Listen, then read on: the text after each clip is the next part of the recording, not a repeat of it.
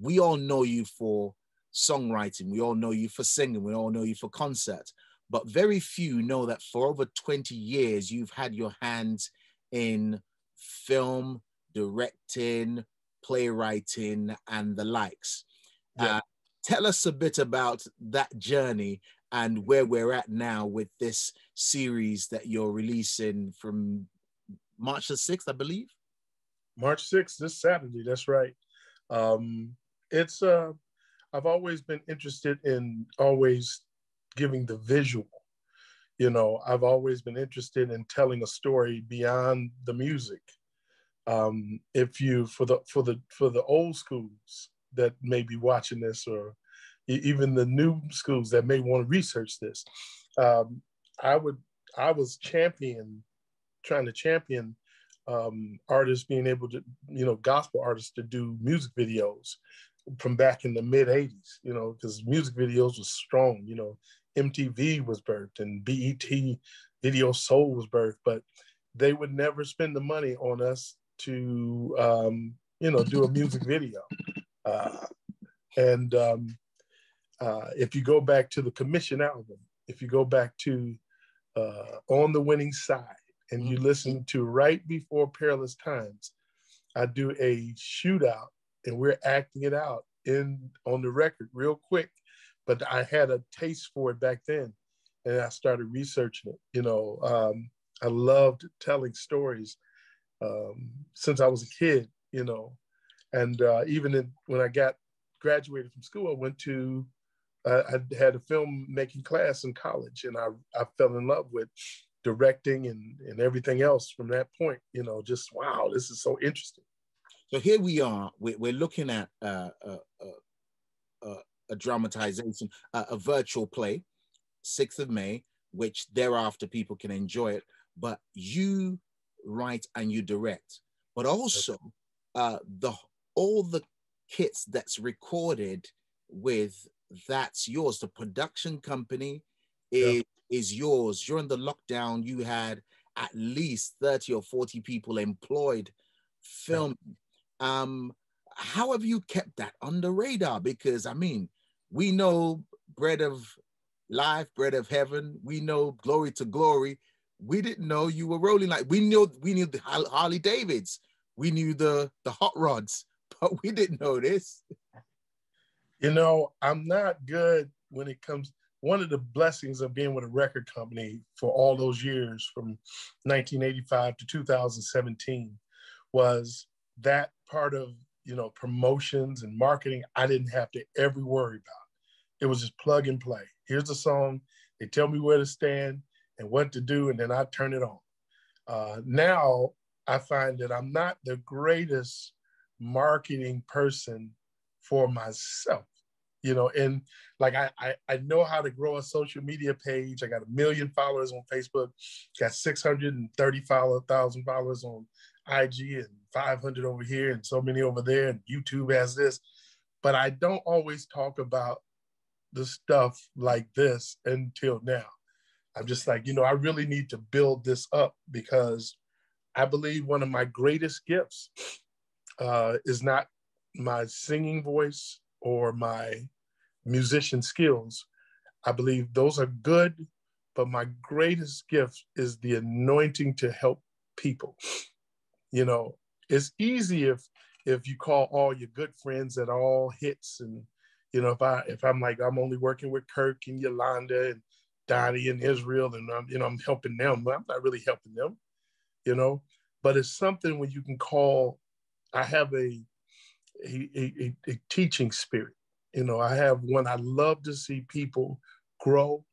I love really pouring into folk, and I probably could have been a teacher, like just a regular school teacher, if I enjoyed school, which I didn't.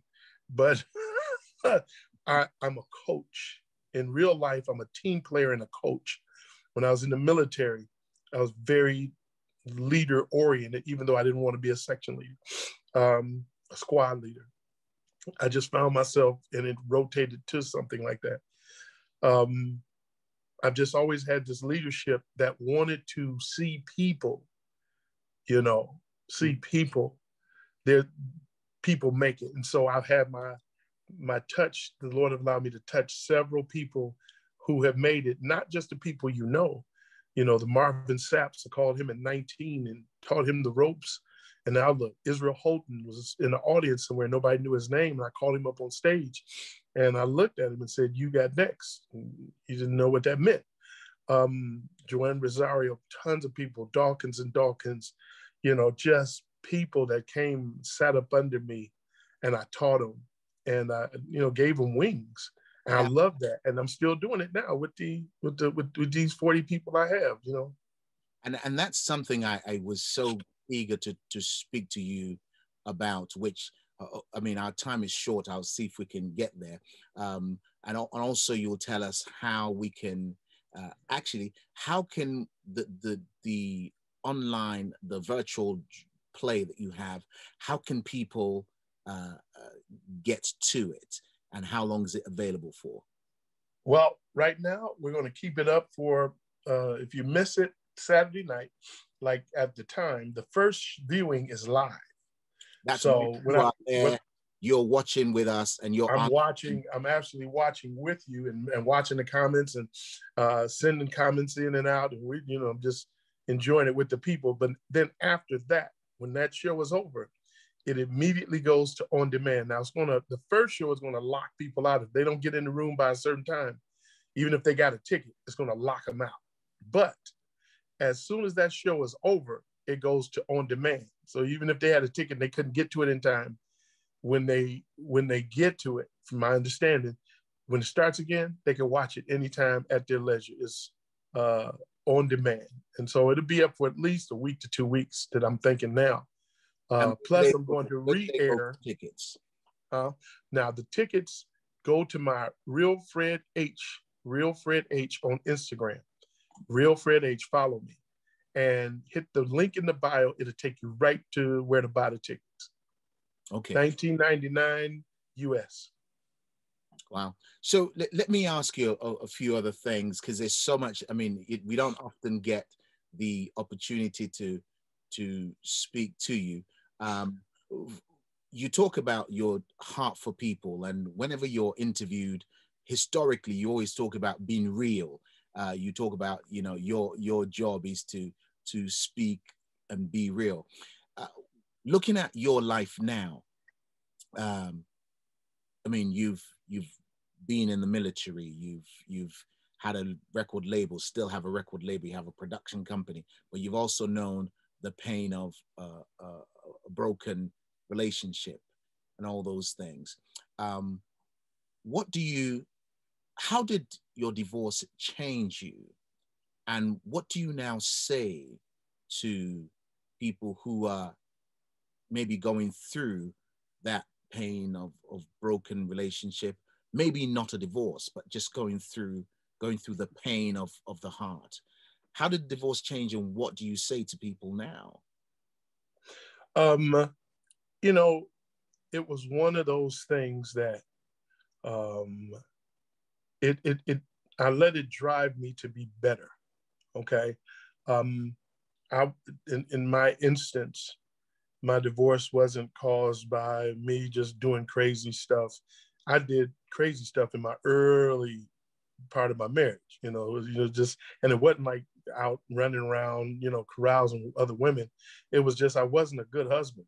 I didn't know how to be a good husband. I wasn't responsible with money, and I had a young wife, and I wasn't responsible with money, and I didn't know how to be. And she comes from a father that she saw a very stand-up person in the community, a bishop, a pastor, who was very responsible, and I was not as responsible because I come from a broken home of just a mother who never seen a father. I knew how to pay the bills, but I just wasn't good with money, and we, didn't have a lot of it, and I spent it wrong. And I was arguing about it. I was defensive about it, not being a great guy in my first 3 to 4 years of being married, and then it almost died. Within 4 years of my marriage, we weren't taught. There was no fiscal or economic literacy. I didn't grow up around anybody with a father. We didn't have one. I didn't grow up with to know. And the first 4 years, it almost ended. And I was like, mm-mm. I mean, hey, it is what it is. And the Holy Ghost pulled me aside and said, one thing that I can always count on. Sorry, sir. That's all right. That's all right. You back? One thing I can always count on is that I'm honest with myself.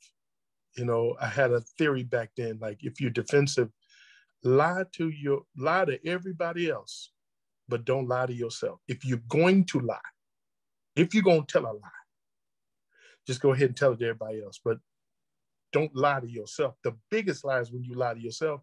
And the Holy Ghost, my wife left me when I was first 4 years. And I was just there by myself. And I thought, okay, it's over. So what? I'll get somebody else. I'm in commission. There's a lot of women out here. I was very defensive. And the Holy Ghost said, is she right about what she's asking you to do? I said, yes, sir. He said, so are you going to let this in because she's right? I said, no, I'm not. But I can't go get her now. I mean, if I say, I'll fix it, then it's just going to just sound like I'm just saying anything to just not let it in. And so I just made changes while I sat there in the house for 3 weeks by myself. And I just made changes, thought changes, And at that point in time, I just made a decision to be Fred Hammond and not Freddie. And when I became that's when I became a man. And she ended up coming back. And then the relationship thrived. When it broke apart the first time, the second time, I held on as long as I could. And I just made sure that I wasn't in a position to be the person that somebody can point the finger at to say, well, he's an idiot. He's just I hung in there as best I could. And I just wasn't strong enough to hold on to something that was pulling away from me. And if she wasn't carousing the street or out with other dudes and nothing like that, but there was a power struggle in the home. And I was only so strong. Two visions. There you go. The best way and I want to speak to everybody out there that's married that might be going through. If you ever find yourself in that position where the struggle is going on, 9 times out of 10, it's because you have 2 visions in the home going on. And 2 visions is the Latin word for 2 is die, D-I, and then vision, die, vision. And a house divided cannot stand. It's the word of God. So when you have 2 visions, you have a fractured home. The best way to seal that up is to find the one vision and get back on it. That's the only thing God will bless. Mm-hmm. That's the only thing God will bless. And that's what ended up happening. I was saying, here's the vision. But, a godly woman who felt like she was hearing from God and she couldn't hear from her husband who was hearing from God. And we blew it. And I just made sure let me say this, though. This is the most important thing. I made sure that after the wreckage, even though I was walking through all of the pointing of the fingers and the hair salons and the churches saying, oh, what a bad person he is. They're not in our home. They don't know what's going on. I made sure of a couple things, that I never put the business out there in the street and made her shine in a dark light, no matter what I was facing. People were talking stuff they didn't have no clue about.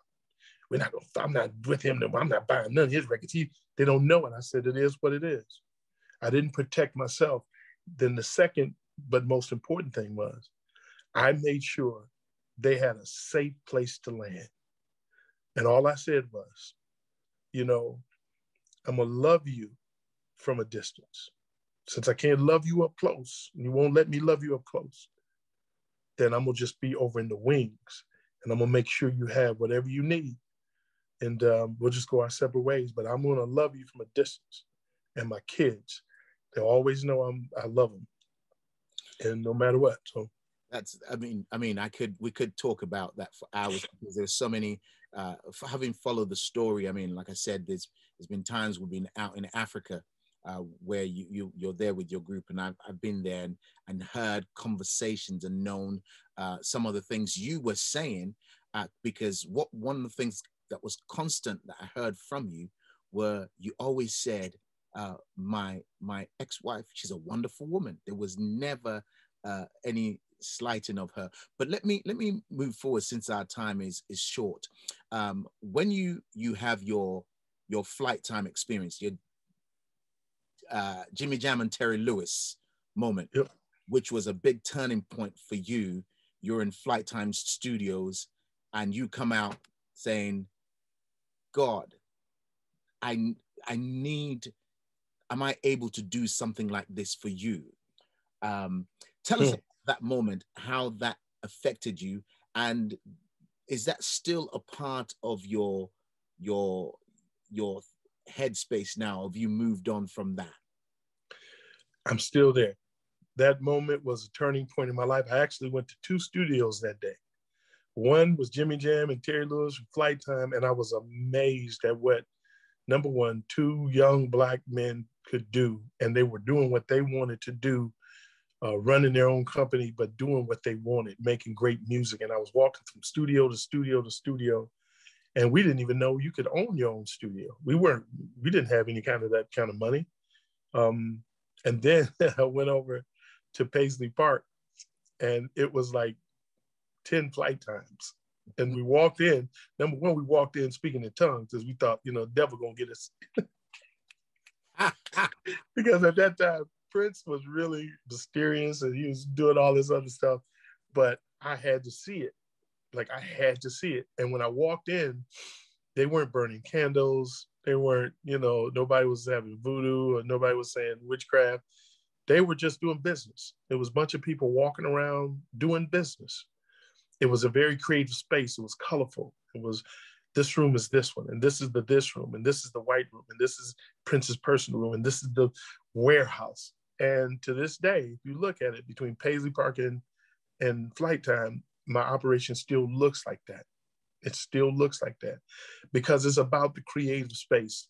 What they did with it and what I'm doing with it is just 2 different things, but they're still, I was very glad to see Prince turn his life around and go in a more positive direction towards the end. But Jimmy Jam and Terry Lewis is still a part of my DNA to this day, So many of us look at you, and we look at where you're at now. We look at the car company, we look at the record label, and all these things. And I've heard people up close and personal say to you in press conferences, "Oh, Fred, I wish I would please lay your hands on me so I can be like you," etc., etc. But you tell a story of a journey where that's full of rejection in your early days, being kicked out of groups, wanting to do stuff and people not believing in it, and you go through all that, and actually your journey seems to be full of being the first to do things, which means it's fraught with difficulties. For those who are not familiar, who just familiar with the Grammy winning Fred Hammond, what are some of the stories that you could tell to encourage people that rejection is not the end, especially if you go back to the early days? What are some of the things you heard, the things you were told, the groups you were walked out of that you can tell us? I remember I was with a choir organization, a very popular guy in Detroit, and he was on Savoy Records. His name was Donald Vales. And I remember, he was the popular dude. He was a choir guy. He did some great choir-leaders and the Voices of Deliverance. And I wanted to be the bass player. I was the bass player of the Voices of Deliverance. And I remember going to rehearsals and everything, and then getting the night of the recording. And I walk up and there's another bass player there, and that does not even know the material, and there are no charts. And I knew the material, but I think it was a schism somewhere else, and with some politics going on that I had no knowledge of. And I caught the bus all the way from the west side of Detroit to the east side with my guitar on my back in my hand. And I sat there the whole time watching this bass player. And they said the record company said it. They wanted another bass player. And when I talked to the executive producer, somehow God put me in the room with the executive producer. And he said, no, I didn't make that decision. He made it. And what do you do then? Wow. In your sadness, in your disappointment, in your rejection, what do you do? Well, I didn't go off. I'm not a go off type of person. I will, if I have to, fight for my family. But I just was sad. I didn't cry, but I stayed through the whole thing to show my support. And then I got on a bus and I rode it home at 11 o'clock at night. You know, another one, here's a very interesting, nobody knows, I was kicked out of the original Tremaine Hawkins band when she went on tour. I was kicked out of that band. I was the bass player. I was playing with the Winans, and they had some downtime. And I was going to go on tour with Tremaine, and it was two other musicians and a good friend of mine. He played guitar, and he sang higher than I did. So we were going to be the bass, the lead, the drums. Michael Williams from Commission was the drummer. And there was another young man as head of the band. So when we got there, we had rehearsed, and I sang my part. I'm a singer, and I knew my part. And when we got to the audition, the guitar player, who was supposed to sing another part, sang my part. And he wasn't great at it, but he sang my part. He choked and he froze, but we boys. So I said, okay, I'll just sing the top part. I didn't learn it, but I'll sing it. And I figured, you know, they know I can sing. I'm with the Winans, you know, it's cool, and I'll get it. And I looked at the guy and I said, hey man, you're supposed to sing the top. That's what you've been singing this whole 3 weeks. He looked at me and said, I sing this part. And he froze. Wow. And so the piano player looked at me and said, mm-mm. And instead of getting rid of the guy, they called in Jonathan Dubose to play bass. Wow. And I got kicked out, and I was devastated. So much so that I talked to a few people, and they said, well, Fred feels like he didn't get a good break.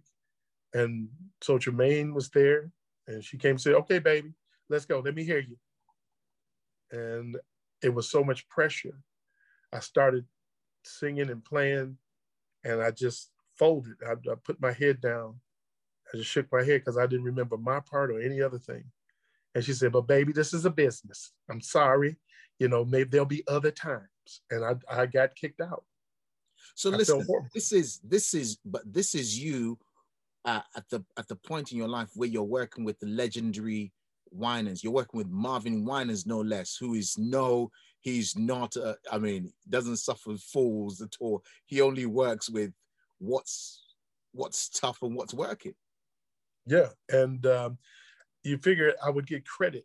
And see, the thing about it is, in your rejection, you know, when you're doing your best. Now, it's different if I hadn't rehearsed and did my part, and then I want to blame everybody else. Don't be that person. But when you're really working hard and you're really trying, and then all of a sudden, you don't know that there are other forces at work, not just the devil trying to get you out of the group, but the devil playing, or people with mind games or playing tricks that I don't want this person. There are all sorts of manipulative things that are going on. Sorry, for certain reasons. You're talking about gospel music. That happens in gospel music. Christians do that. Please. That happens in church, gospel, it happens in everything, you know, because we're still people, you know. The beautiful thing about it was I didn't blame any of them. I was hurt.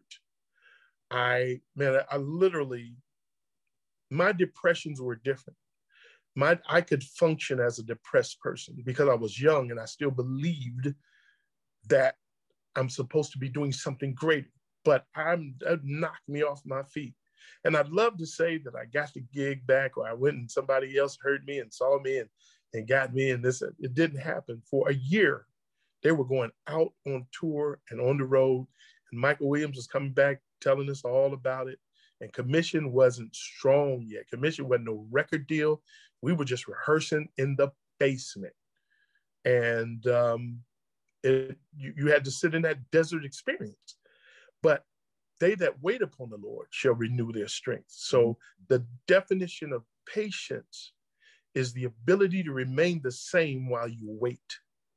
So in my sadness, in my despair, I kept pushing. I was always positive. I didn't want to come across as a hater.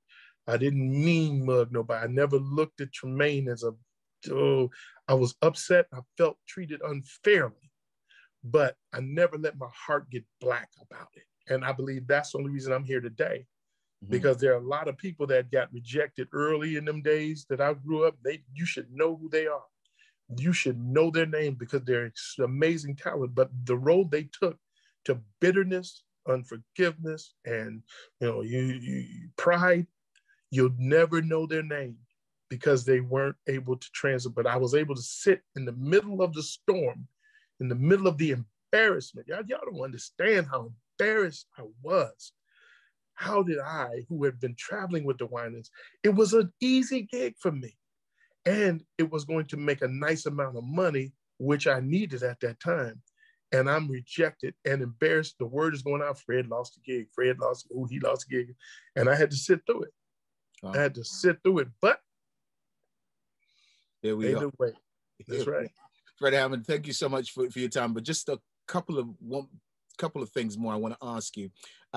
So you talk about that scenario, and I mean, of course, I was jesting when I say you mean Christians do that, because some of those storylines you capture in your TV series, The Choir, which is, I think you yourself have described it as a mix of Greenleaf meets Power meets the Lions, you know.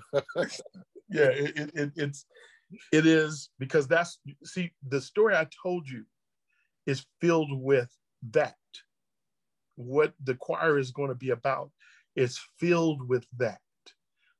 They're behind the scene thing, but now it's not embarrassing. Like, nobody would know, well, that must be about Tremaine, or that must be about the way. It's not like that, but it is I believe this. Now, The Choir is different from Surviving Williams. Surviving Williams is a little bit more, family friendly. It's a little bit more Bernie Mac. It's a little bit more this, but The Choir is the ratchet part of what is going on in the world, and that God will walk into the ratchet.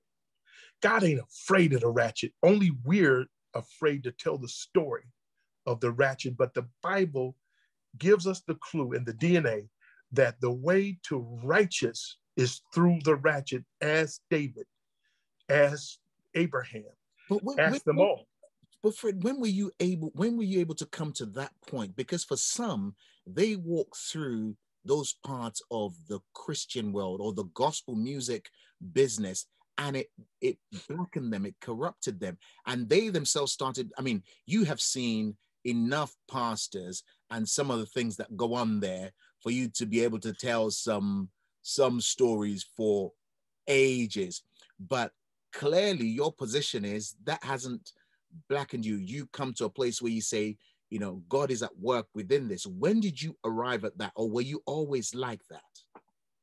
And I just always had a DNA. I was raised by a great woman who made a mistake, who I would never talk about in a negative way. I'm a mistake. I'm a mistake. I shouldn't even be here. My parents were both appropriate in two areas. I wouldn't even be here if, number one, they were married to other people. And number two, my mom had an abortion that did not work. She didn't have a thought and then run out. They performed it and it didn't work.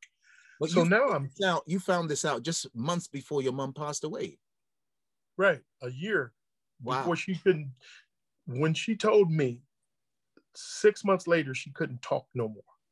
It was over. She could not talk. She had a stroke.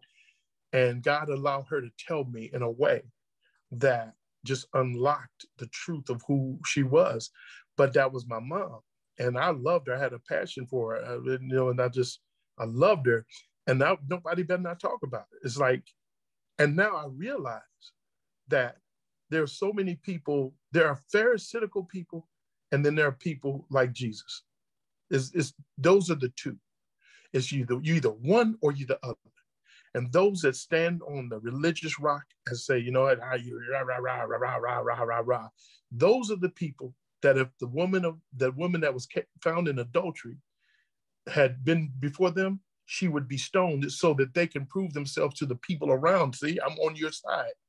Whereas Jesus, that was a mark against him when he basically forgave her in front of everybody, and they could not cast it on. So I decided if I'm going to follow Jesus, he was radical. That's why I got the name RFC.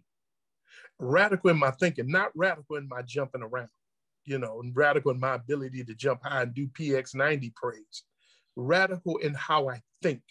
I go where places that people won't go. I'm a Peter-ish type of person. I will get out the boat and I will go where people need me most, even if it doesn't look that great. The good shepherd will leave the 99 and go after the one. And it ain't always that popular to go after that one. Now, I can't let it influence me. It through a period of time, it probably could have took me one way or the other. I ain't gonna lie. And I just made a decision. I'm not gonna let this affect me. Like, I'm gonna always fight to do the right thing, even against my flesh, even against everything else. So, Fred Hammond, you know, we could talk about that. You've got so many stories beyond your 60 years. I mean, just the story of your knee replacement alone, that's a testimony by itself. We haven't even talked about the music, the story behind the songs. But one final thing I want to ask you, just for the record, you recently were very magnanimous in pointing to Bishop Marvin Winans and saying, listen, my mentor, when your mentor sings your song and you put up a video of him and Donnie and Jay Moss singing one of your songs, and that, I mean, that was a hair-raising moment. But for you, I know that the journey of Israel Houghton started with you. He talks about playing guitars for you.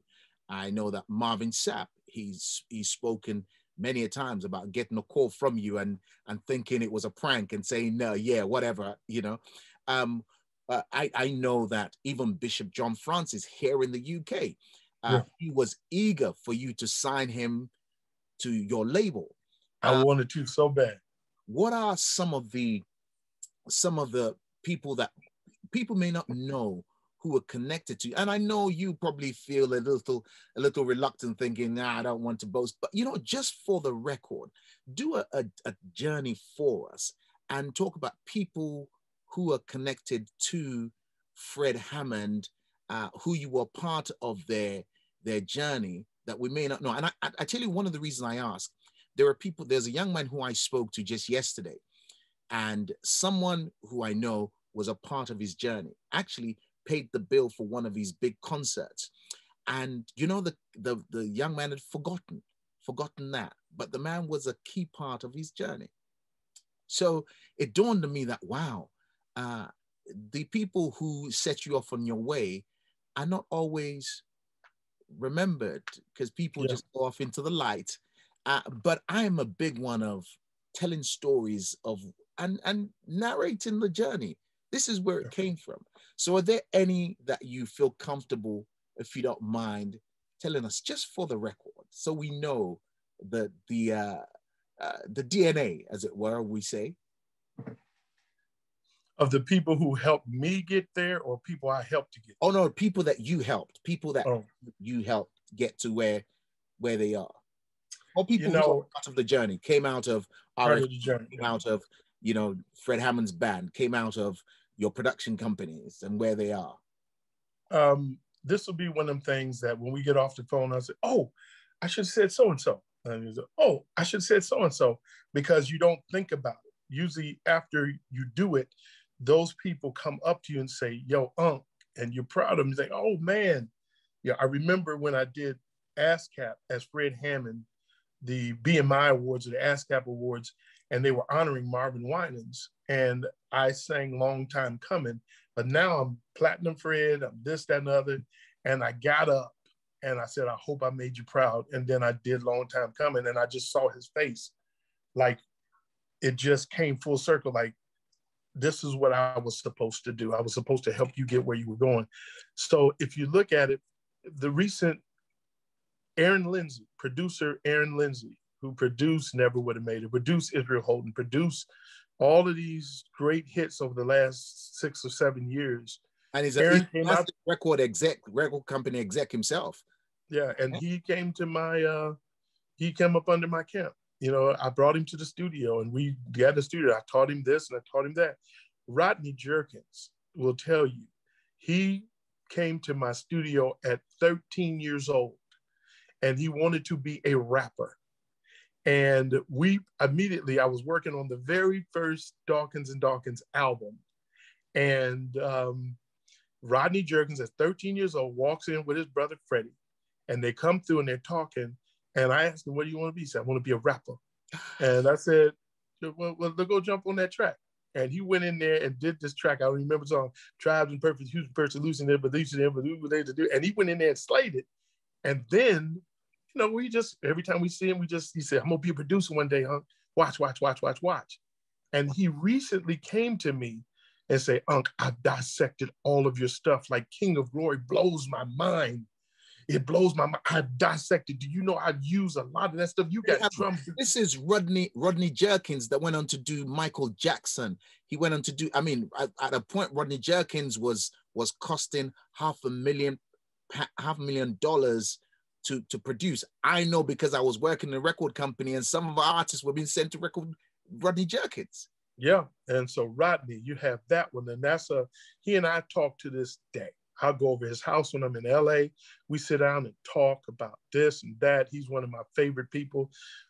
Christine Bell. I'm not sure if you guys are all familiar with Christina Bell. Christina Bell, I took her out on tour with me, Donnie, Charles Jenkins, and James Fortune.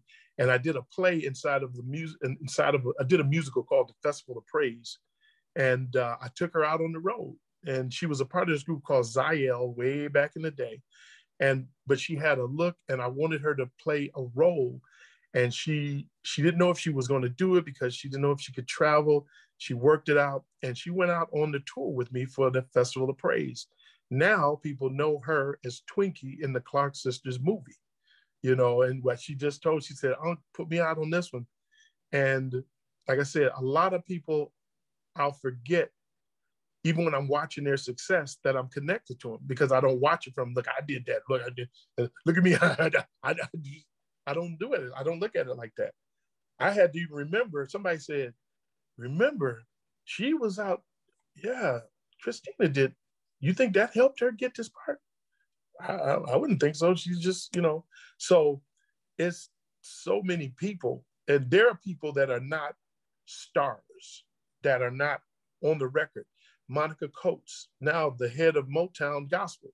She was my assistant for 6 years, 7 years, you know, making $350 a week as my assistant, you know, and she was an amazing person that got me on track, kept me on track.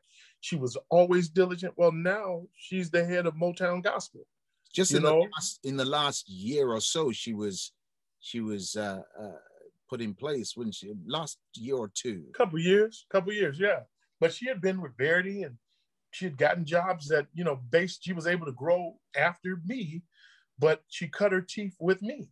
You know, I just did a Zoom with her and she just really recanted a lot of the things. Very proud of her. Kevin Wilson, good friend, my best friend. He was with me forever. He came in as a intern. He didn't even get paid for a year. He just wanted to come and sit under the room. And now he runs a major mega ministry in Charlotte, the Park, and he's the head of media over that whole thing. Pam Kenyon, can you help me? You know, she has gone on to do things. Now she's down with her husband, Bishop Cortez Vaughn, and they're part of a ministry in Florida. And the list goes on because when you come through, if you listen, the Holy Ghost will talk to you through me. It won't always be what you want to hear. But when you get finished, if you stay the whole operation, if you stay and get the whole haircut, it'll look good. A lot of people's problem is they have an agenda and they want you to do how they want you to do it. So it's like this. It's like getting a haircut. That first initial, if you stop and say, hey, I'm getting out of here, you're going to look stupid. Right. But if you let that barber finish everything, when he's finished and you pop that towel, it's that first cut though. And same thing with a surgery. You know, the first initial incision, hey, doctor, you stabbing me in my chest. And you rip your chest open. If you get up off that table or try to, you're going to die. Let the process happen. And those that have done that have gone on to do great things. Fred Hammond, thank you so much for speaking to us. Just one final time, just remind us of the Williams family, when it is, how people can get tickets, and yeah. Please, fam. Yeah, I'm building again. I don't want to be building. I'm building yet another mountain to climb. But I love the passion of it. I talked to Devon Franklin yesterday. You know Devon Franklin? Yeah, absolutely. Keeper, Hollywood agent, man, pastor, lover of God, but he's very connected. He took out 40 minutes to Zoom me and talk about my project and what to do. And he said something most profound. He said to me, Fred, don't lose the passion. Even if the business side ain't there and the execs ain't there, don't lose the passion for creating. He said, I hear it in your voice. I see it. You're editing. He looked at me and said, you're editing? I said, yeah. I mean, I don't have a big staff now. It's got to be me. He said, so you direct, you write, and you have to edit. Man, I got to do it all. And he said, so how you feel about that? I said, man, I got to be honest with you. I love it. It's like, it's a passion. I just need the money side to catch up with you now because I'm 60, so I ain't got that long mountain. But he said, don't lose the passion. And I agree. I do love it. I edited in the middle of the night. I'm glad I caught you because I went to bed around 7 after being up from about 3 in the morning to 7, and I'm gone, you know, and I happened to reach up and say, oh my God, I got to catch my call.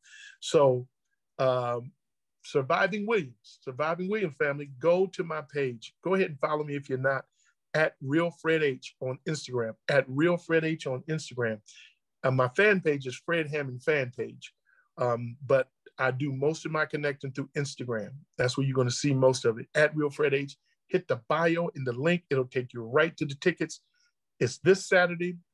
It's going down. It may be a little late in where you guys are, but you can watch it in the morning or the next afternoon. It's on demand. But those of you that do want to stay up, because I'll be in the first chat room. I see people from London. It's 2 o'clock in the morning. And they're like, Fred, London here. Fred. And we're just going back and forth. So Real Fred H, go to the page, hit the link, and it's on and popping. Thank you so much. Thank you so much. Premier Gospel.